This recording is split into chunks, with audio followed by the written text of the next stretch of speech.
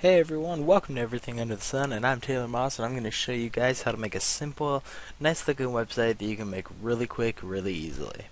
Alright, so the first thing you'll need to make is the navigation bar.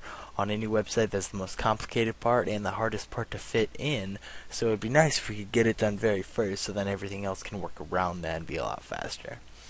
So making it yourself can be a little more complicated for a first-time user. So what I would suggest is either going to this website pureCSSmenu.com or going to this other menu called CSSMenuMaker.com. Both of them are free and only ask that you give them a shout out on your website if you ever get pretty popular or whatnot. So I'm going to use CSS Menu Maker for the purposes of this, and right here this is a great example of a pretty nice navigation bar. It's simple, got drop down menus and etc. So if we just download the source right here, it downloads the source to our desktop. So we can go right here and extract the files. Alright, so if we open them up in Notepad, it will show us. Oh, I should probably open this up in Chrome first. Alright. So if we open this in Google Chrome, it shows that products is the home page, just to show you that you can change that. It shows all these different things, but let's make home the default one for now. So if we go back here, you see this thing called ID equals current. You put that on whatever page you want to be different and show the user that they're on that certain page. So if we just move it one up to home and refresh, you can see that it moves over. So there we have that. So now we're gonna pull up this in Notepad++, and so now we have this, but I think we're gonna need a nice background. So what we do for that is I have a snippet of code here, and I'll post it in the description below.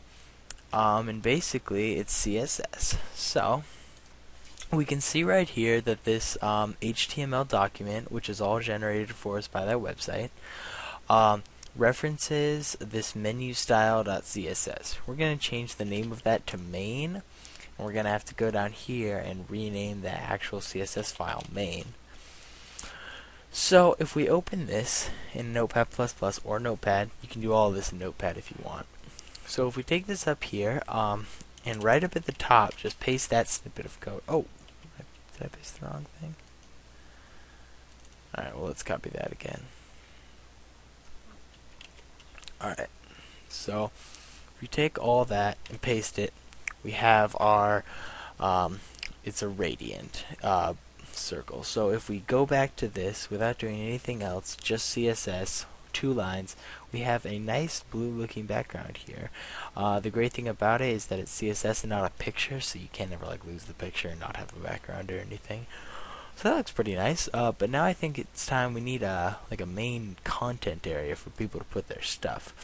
So if we go down here and just type div, and then div again, and we'll have to name it, so we'll name it class equals, let's say, content. Alright, so we have our div class called content. So if we go back to our CSS, we're going to have to add some style rules for it to be visual. So if we go right here and we do, let's say, so dot content, and then we'll have our open and close braces,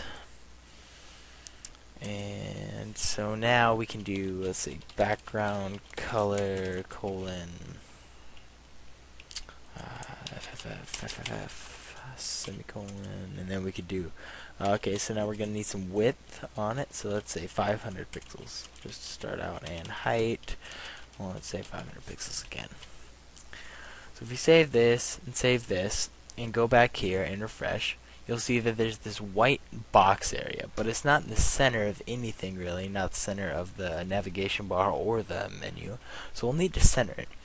So what we'll need to do is we'll need to go back here, and we'll need to set our margins. So if you type in margin, you can do pixels, so you could do 50 pixels or something, or if say you want it, say you need the left, you could type margin left and have 50 pixels, and it'll put the margin 50 pixels on the left.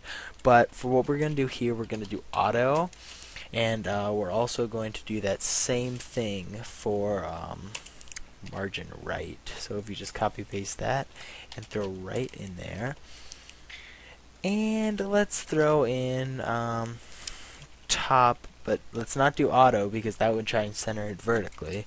Let's just do 15 pixels to that so it can separate it from the navigation bar.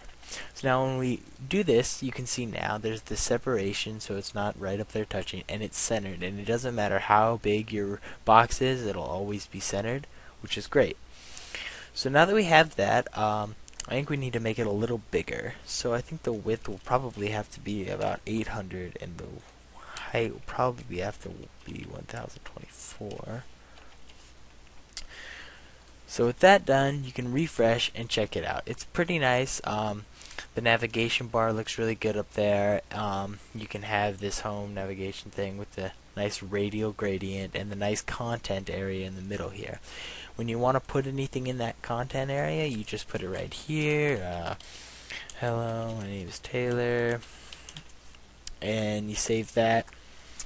And if you refresh, it'll be right there. You can center that and all kinds of other stuff. I'll show you guys in different videos if you'd like. So that's basically it. If you guys want, up here in this snippet of code that I gave you for the gradient, this number that's repeated 4 times here, that is for the color you want, so you can change the color. This is just a white that they use. You could have it change from purple to green or whatever you'd like. The reason why there's 2 of them is this one is for Mozilla because it reads CSS3 differently, and this is for all other web browsers. Yeah, so I hope you guys learned something. It's a pretty easy, simple website. Right down here where this hashtag is, you can change that to links of whatever you want, http://google.com, whatever you'd like, and that is actually what changes these things. So when you click that, it does. See how it's just going to that pound symbol? It should be oh, I have to refresh. So see if we save this and refresh and go down and click this products, it'll take us to Google. So that's how you simply change all those links, and you can erase them if you want or do whatever you like with them. Yeah, I hope you guys learned something. This is a pretty easy website, very simple, very clean. Alright, thanks.